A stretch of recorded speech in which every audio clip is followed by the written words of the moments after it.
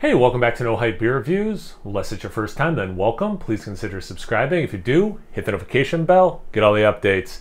That's it for today's video. So, not in real life, but the day it's posted is my birthday, which is why I picked this. Why am I saying that? I'm not that guy, make a big deal about my birthday. But if you do wish me a happy birthday and say something like, happy birthday, Kyle, hope you're having a good day, that's enough words to help the algorithm. And that's a nice little birthday present to me. Might take views away from like Joe from the Beer Patrol, which would be awesome, right? No, I'm just kidding. I love that guy.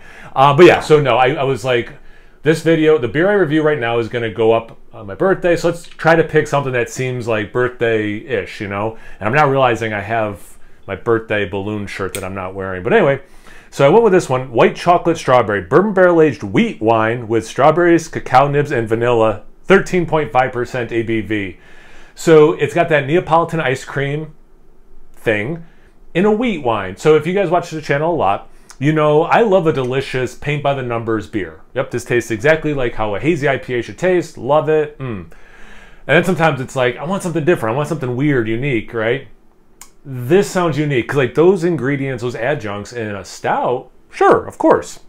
In a wheat wine, I don't know.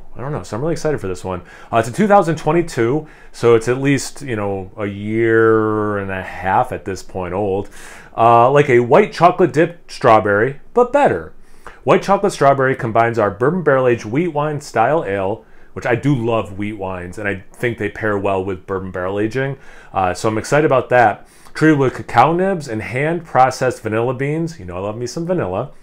With delicious strawberries, effortlessly blending flavors together for a bright flavor and added complexity. The result is a big-bodied ale with notes of caramel and vanilla rounded out with a touch of fruit sweetness. All right, let's get into it.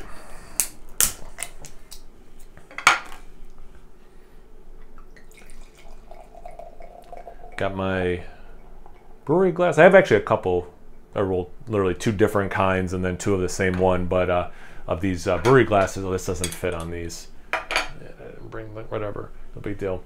I actually prefer this one to the other ones. I love the other ones too, but just I don't know what it is about this. I think it's just the logo is big and obvious. But anyway, you didn't come here for me to talk about glassware. Just over a finger ahead, it's got that like orange red tint from the strawberries, I'm assuming.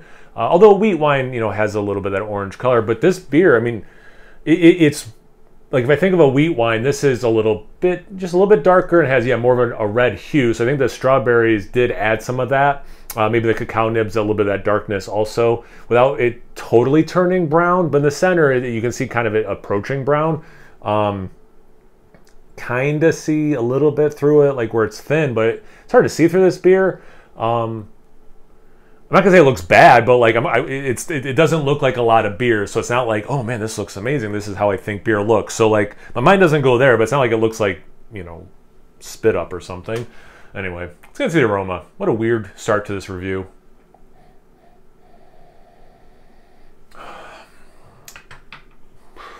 Yo, I love this aroma. Wow. Okay, so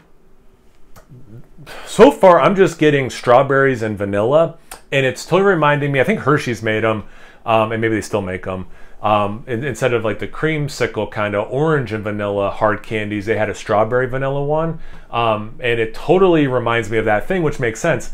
I didn't get any of the cocoa nibs in it. I wouldn't even say I got beeriness, bourbon.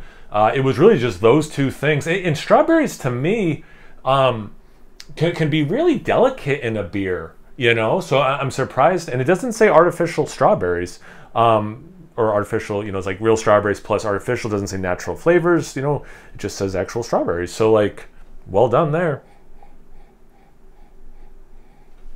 I think some of that wheat wine sweetness is why it's going so confectionery for me. Kind of reminds me of that, it's probably, I assume it's box cake. I don't remember last time I had this, but like a boxed strawberry cake with vanilla frosting. Like it's so confectionery with those things. Still, I'm getting a little bit of the wheat wine. I'm not getting bourbon or oak. I'm not getting the cacao nibs. Not a lot of complexity in the aroma. I'm getting those two adjuncts 90%, and then everything else is 10% I'm talking about. So like in it, but again, it smells awesome. Let's see about the taste. Cheers.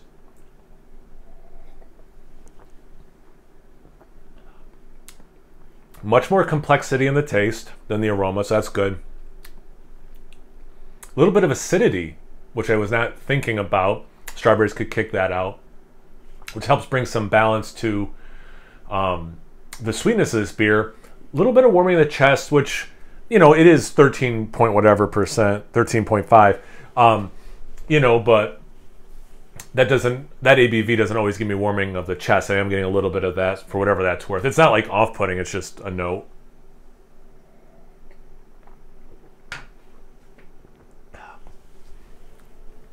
This is a trip because, like I was saying about the strawberry and the aroma, I'm tasting a lot of strawberry in this beer, and I really didn't think that was going to happen.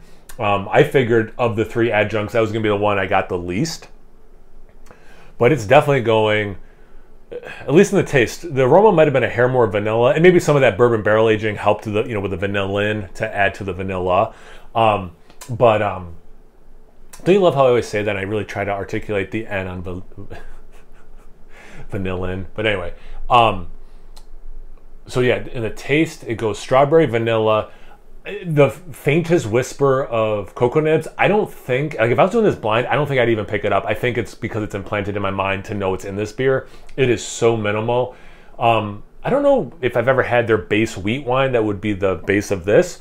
But like, if I was doing this blind, I probably would have to guess something in that realm. Like it doesn't drink stouty. It doesn't drink like a barley wine really. It doesn't have a Belgian thing, but so it has like this big strong ale, but not in a Belgian way. So like wheat wine makes sense, but I don't get as much, you know, like caramel notes, a toffee, like that stuff. I don't get much. It's the vanilla strawberry big beer thing. Man, this is tasty though. So again, more complex than the aroma, but still, man, that burp was like straight strawberry ice cream. But it, like, oh my God. Wow.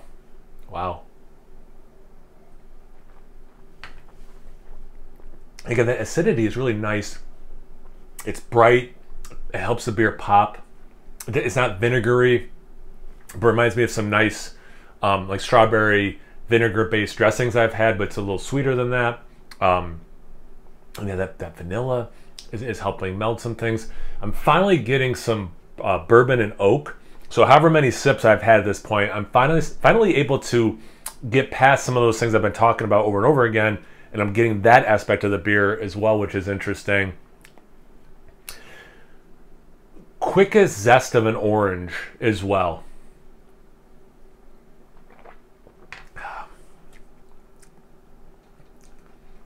As I said at the beginning of this, I wanted something different. Man, this hit, and I want to amend something. If you watch like my reviews every day, I post them. Well, thank you. But also, I meant to put a note, and maybe I'll still do it. The beer I did on Saturday for my Cellar Saturday was that what was it called? Kentucky Fog. It's that bourbon. It's a Goose Island, Bourbon County, 2020. Yeah, I think it was 2020, and it has Earl Grey tea, black tea, and honey in it.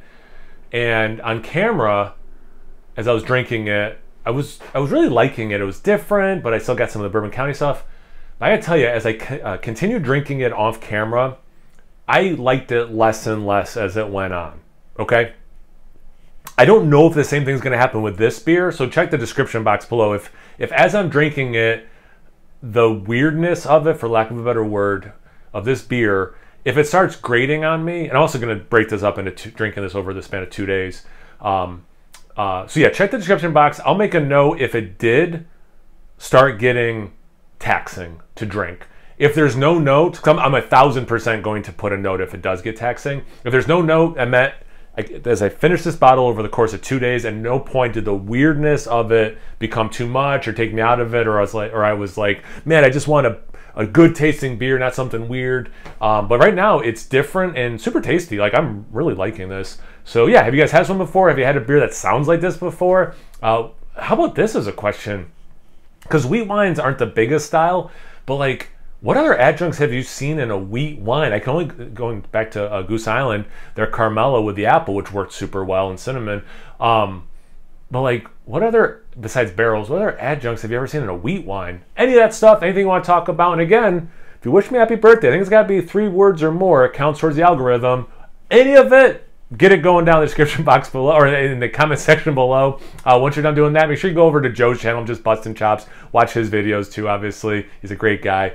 But yeah, once you're done doing all that, make sure you check him out on Instagram and Untapped. It's No Hype Beer Reviews at both those places. So please like, comment, subscribe, and most importantly, imbibe. Cheers, everyone.